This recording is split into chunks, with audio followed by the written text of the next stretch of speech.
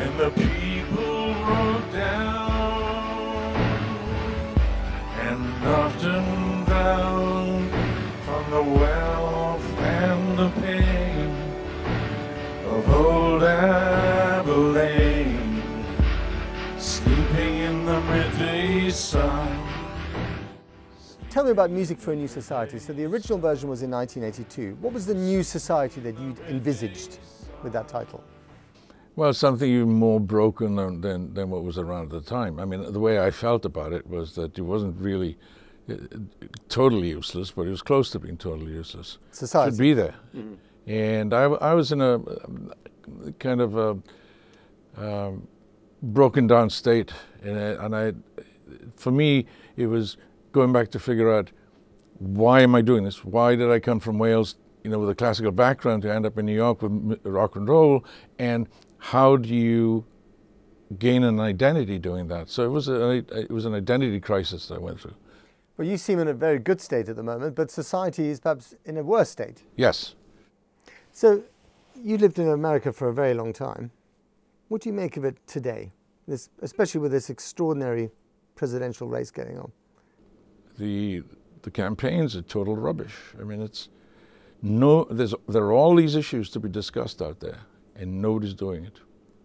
All everybody's doing is grandstanding and yelling about this and that, and it's very disappointing.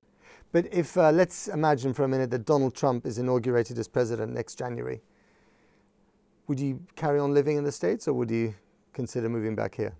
A lot of Americans have told me that they would leave the country. Interesting. It's frightening. The idea of having him in charge, and how the loose threads that are all over the government as it is, and you then have one giant loose thread in charge. I don't know. No, I'd have to think about it. I want to talk about someone who we all talked about recently, David Bowie. Yeah. How did you feel when you heard the news? I couldn't believe it. I mean, very sad. But then I looked at some of the videos that he made, and it was right up front in your face. Look up here, I'm in heaven. I thought that was really tough. I've got scars that can't be seen. And it discomforting. What do you remember about him in New York? Oh, we going down to the Mud Club and running around at the Mud Club. Just basically doing a lot of drinking and chasing a lot of ladies and having a lot of fun.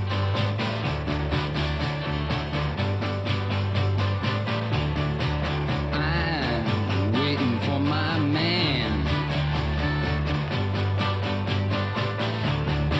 $26 in my hand. And he came out to New York because of people like you, because you went out earlier. You came out in the early 60s, right? And then he followed you because of the Velvet Underground. And yeah, I guess so.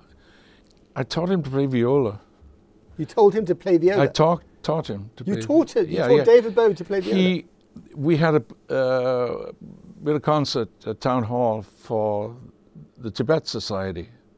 I was playing a song called Sabotage on that. And he was there also.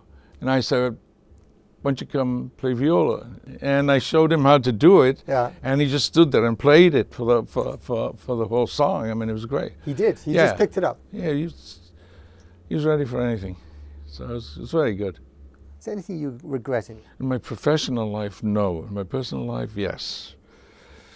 In that, in that my relationship with Wales has really has suffered. Because I ran away when I was a kid. I just got out of there. Why didn't you run back? It's not that simple. It's not. You can't use that kind of logic with it. And you're 73. Yes. Working every day. Yeah. Not about to get your retirement bus pass or whatever. No, I don't think so.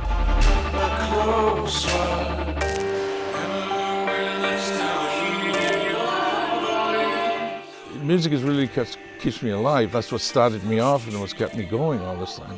It's really given me a sense of identity.